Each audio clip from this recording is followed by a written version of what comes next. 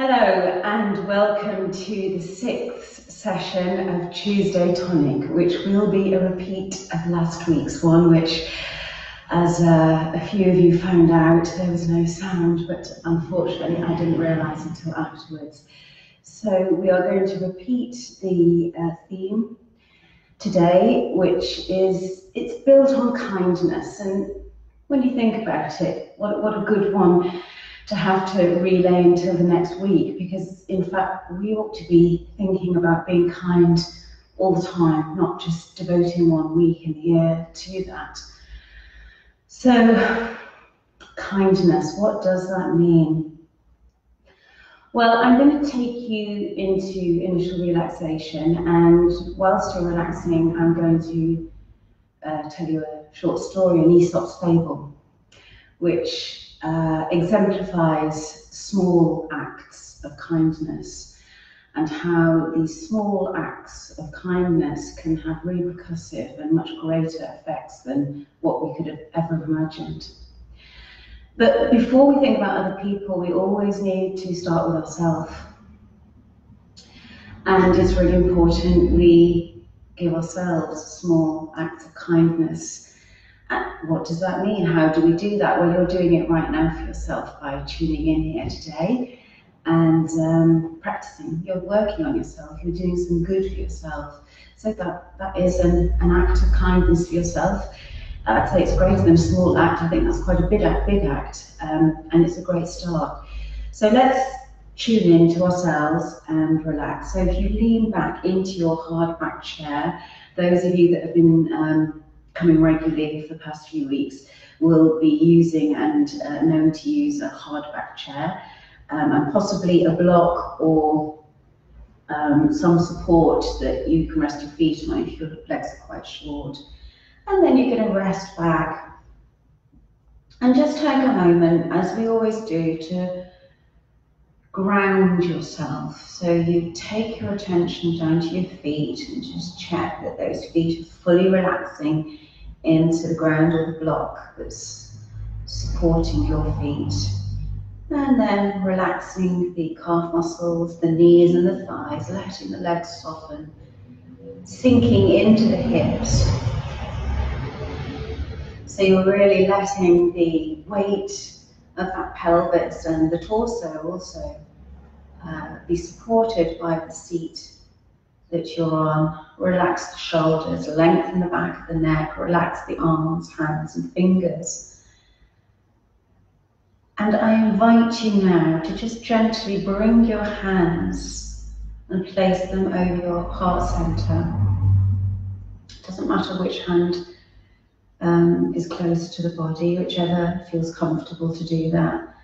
And if you're comfortable, then close your eyes, or comfortable to close your eyes, then do, or just drop the eyes down.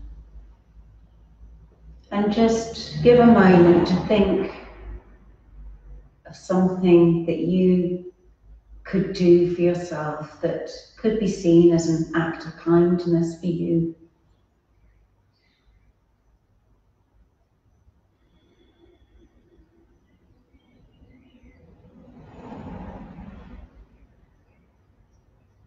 And as you let yourself relax here, tuning into your heart center, building a sense of compassion for yourself and the world around you, I'll share with you the story of the lion and the mouse. A sleeping lion awoke to find a mouse running up and down his back. So he grabbed the mouse in his paw and was about to eat him when the mouse said, "Please, please, don't eat me, spare my life. You never know, I might be able to repay you one day." Well, the lion found this so amusing and funny that he let the mouse go. How could such a small animal possibly help him? So he let the mouse go. Sometime later, the lion became trapped in a trap and was caught, couldn't get out. And it so happened that the mouse was walking past. And the lion said, hey mouse, can you Can you gnaw through this string that's caught me up here? So the mouse gnawed away, and so the lion was able to go free. And the mouse laughed and said, "Remember, lion, the time when you saved my life and you laughed because you thought I'd never be able to repay you with an act of kindness, but look how I've actually saved your life." So maybe it's a little bit of a far-fetched story. It is a fable, but the point of the story is the act of kindness, the small act. It meant nothing to the lion, but look at how that had a repercussive effect to the point where it, in effect, then saved his life in future time.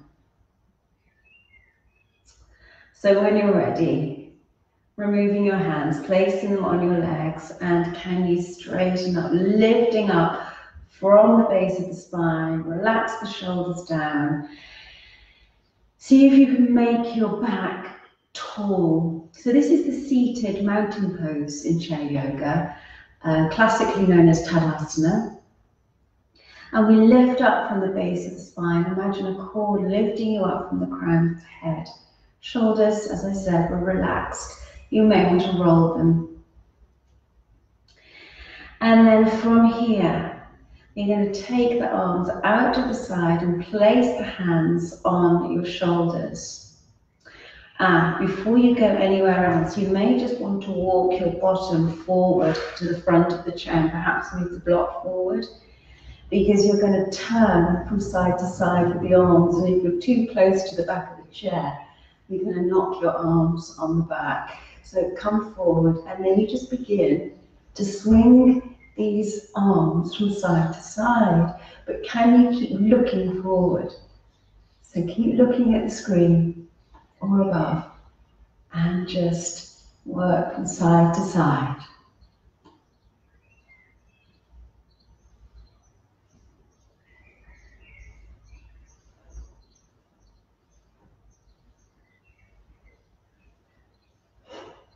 You're breathing, obviously, but you're breathing. One way is an in-breath, the other is an exhalation. So if I'm to make it a little bit loud, it would sound like this.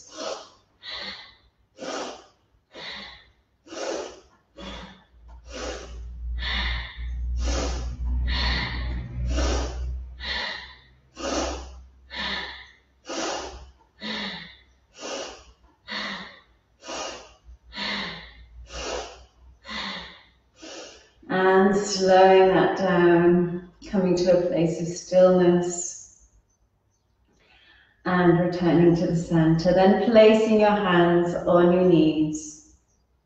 And you're going to inhale, taking the chest forward. Inhale and then exhale back. So this is led just by the heart center. Where you've just had your hands, which is there, that's leading the movement. Inhale, exhale, in, out, in, out, in, out, in, out, in, out, in, out, in, out. A few more times. If this pace doesn't work for you, then slow it down. I wouldn't advise going any faster, but you can slow it down if you prefer to. Can you feel how that's starting to really warm up the back now? And it's quite taxing. Okay. Starting to slow that down now and come to a place of stillness, back in seated Tadasana. And then can you take your arms shoulder height, and you're going to exhale first your right hand with the palm face up to the right. And as you do that, keep your buttocks rooted to the seat. They'll want to lift off, so really keep on working on keeping that rooted down. Inhale, turn the other hand up and go in that direction, making some contact with the Leave here. Inhale, exhale the other way. Inhale, exhale. Inhale, exhale. Inhale, exhale. Inhale, exhale. Inhale, exhale. Inhale, exhale. Couple more.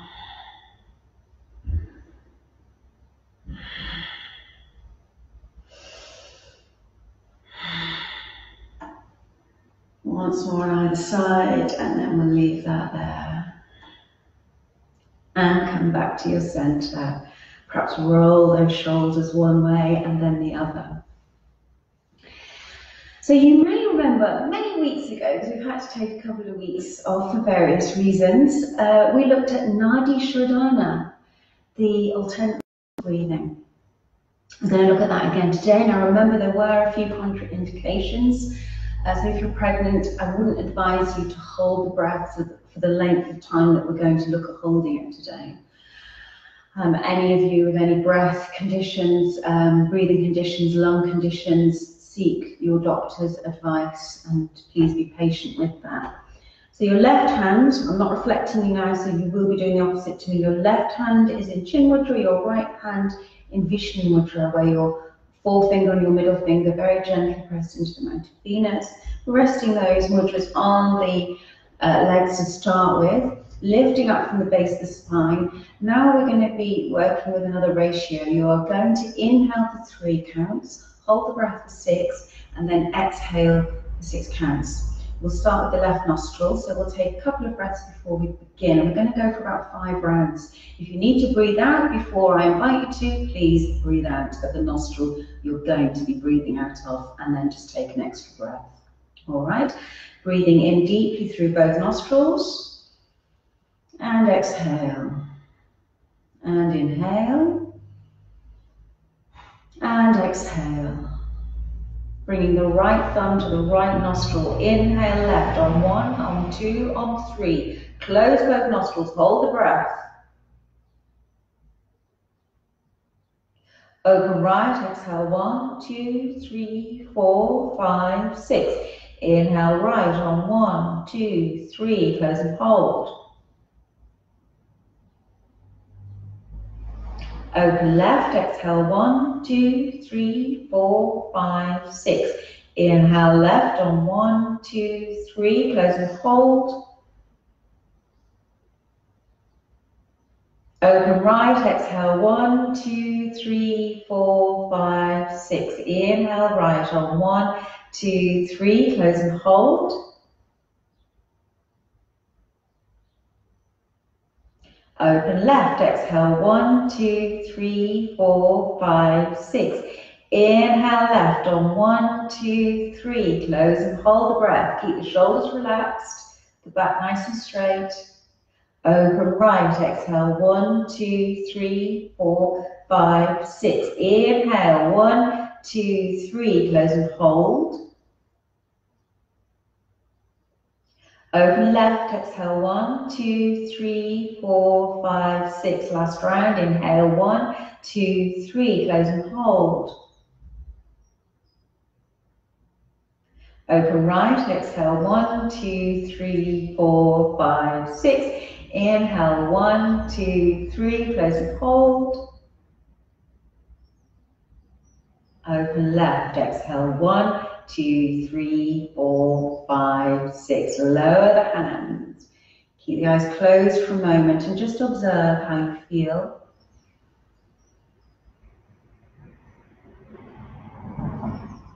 And when you're ready, open the eyes. Okay, welcome back. We're going to look at a seated sun salutation, Surya Namaskara. We're going to work through it together. So sitting upright from the base of the spine, I'm going to invite you a more basic salutation and then offer you the opportunity in the next one to go further. So just stay at the point where you feel comfortable.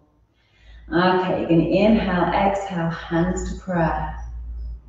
Inhale the arms upwards. And if you can, move into a gentle back bend. And then you're going to exhale and take your arms over your thighs. Now, if that feels enough for you, you're going to stay there. But if you feel you can take more of a drop down, you can remove these arms so that the body folds over the legs. And if that happens, let the head drop down.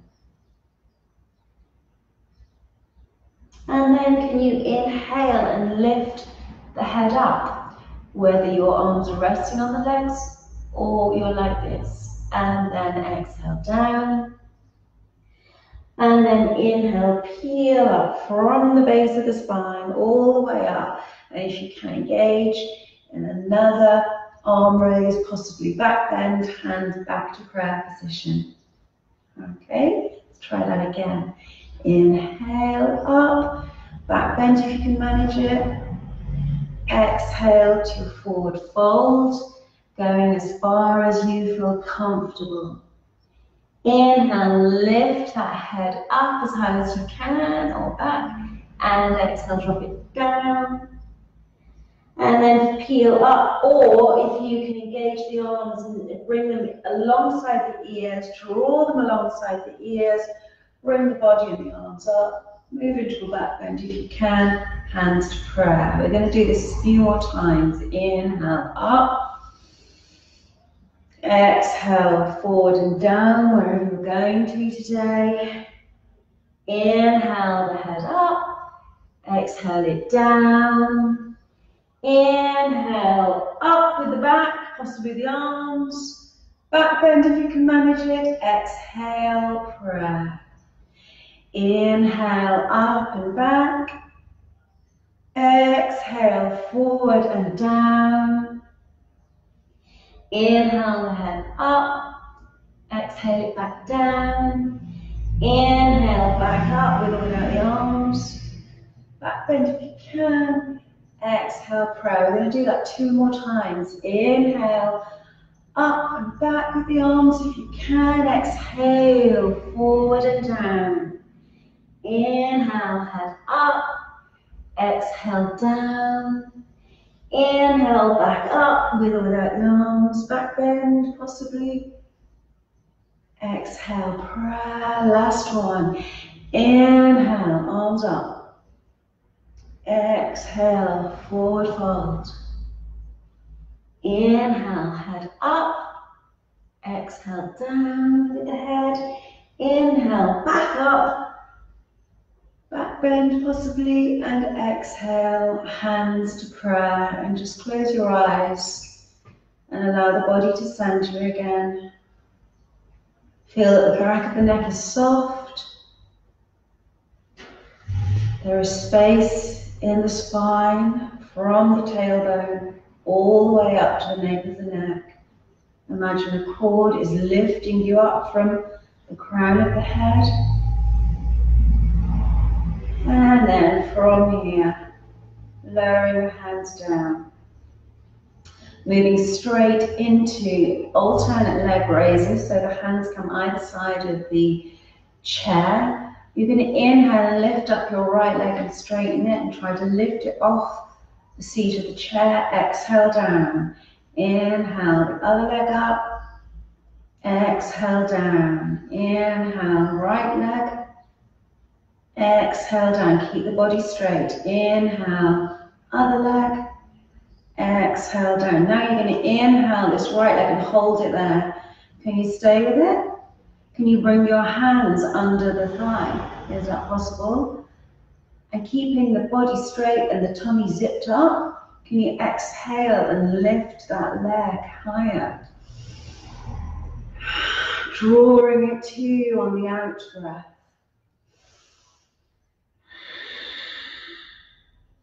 Keeping that leg as straight as you can. And then exhale down. Now the other side. Inhale straight and lift. Can you hold under the thigh? And exhale that leg higher.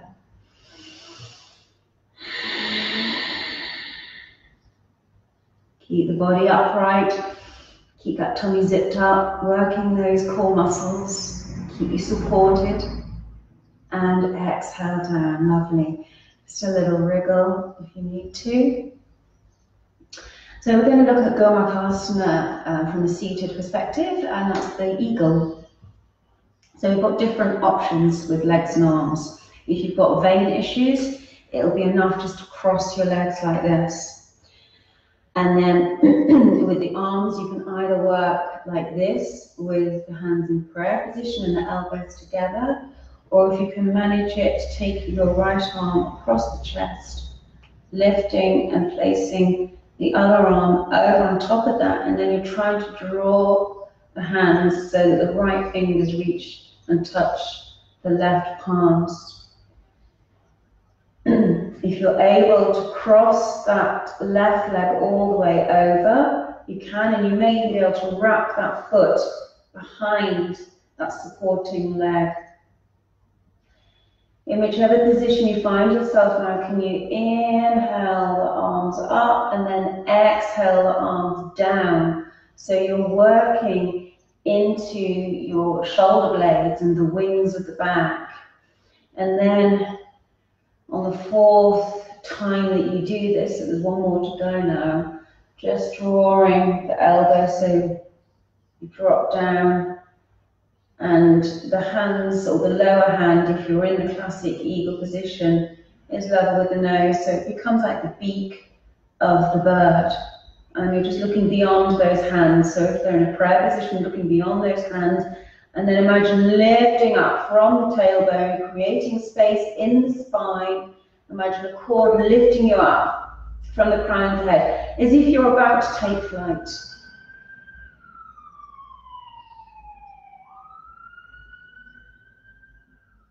And then gently release those arms, take them out to the side, and you just roll those hands up and down. You can roll the shoulders if you want to, as if you are literally in flight. You can engage those shoulders as much as you wish. Okay, lovely. And then release those legs, tap out, try the other side. So again, maybe just crossing the right foot over, or if you can go all the way with this leg, taking it behind the supporting leg, that's up to you. So then left arm first, then the right, and cross, or of course this, okay? Inhale, arms up, exhale down. Inhale, arms up, exhale down. A couple more, inhale, exhale, inhale, exhale, hold the position, imagining the beak, looking beyond that, to the space beyond your hands. Lift up from the base of the spine, as if you're about to take flight.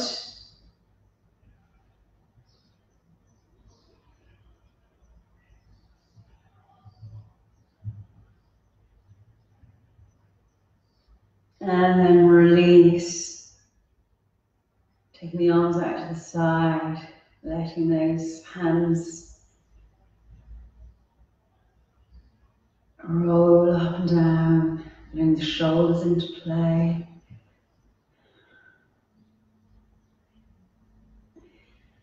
You can roll the shoulders if you want to, whatever feels good, whatever feels that it's loosening in the back and the neck there. And then release.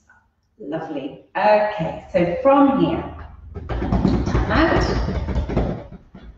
You're going to extend your right leg forward. Look, I'm bringing my block back a little bit, keeping this leg rested. The right leg comes forward and is straight, and I'm pushing my heel forward, if you can see that. I'm going to rest my forearm on this thigh here, and I'm going to reach to stretch, try to catch my hand around that foot or wherever I can go, and breathe into that. And you can let the head drop, so the neck is soft. Deep breaths. If you can walk the palms down the back of the foot onto the sole, then all well and good. A couple more breaths. Really working into the back of that leg now.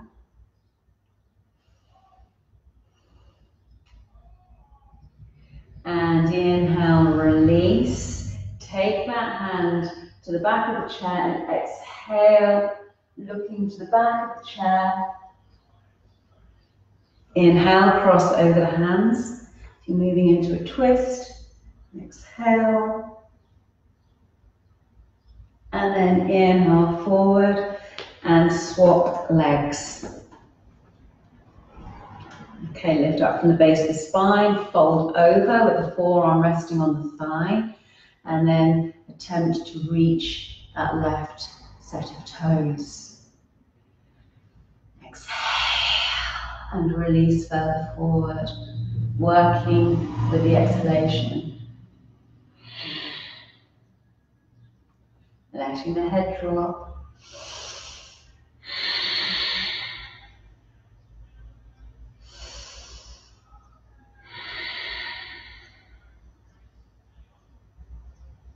And inhale, release, turning one way.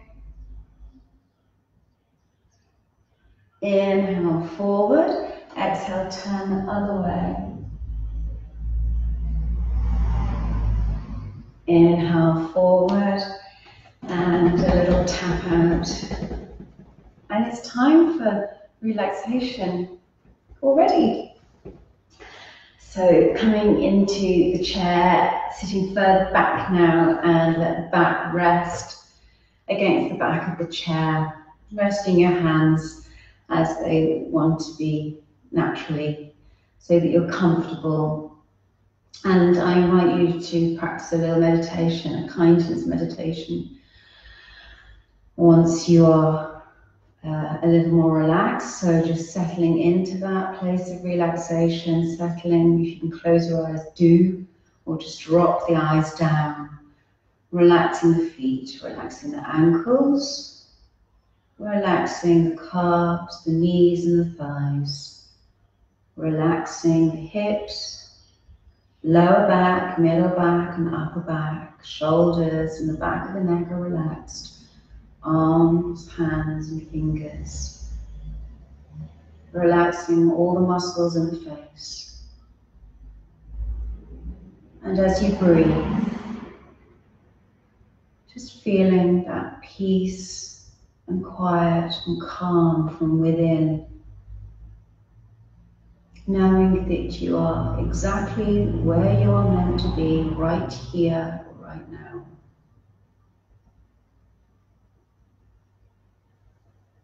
And as you let your mind wander again to the theme of today, which was kindness, being kind to yourself, nurturing through your practice, and then moving beyond that to others and acts of kindness.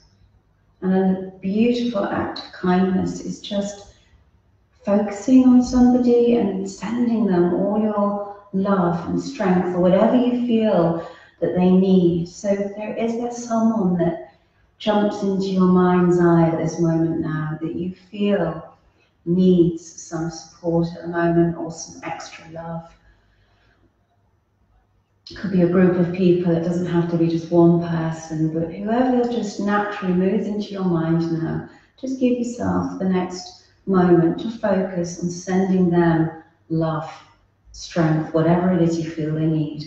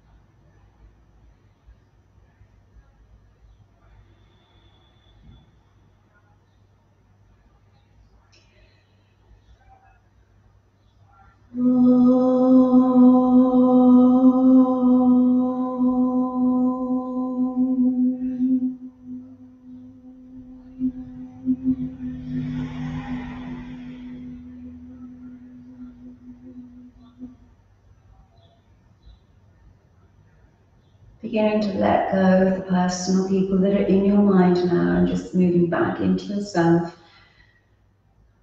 Just noticing your breath in and then your breath out.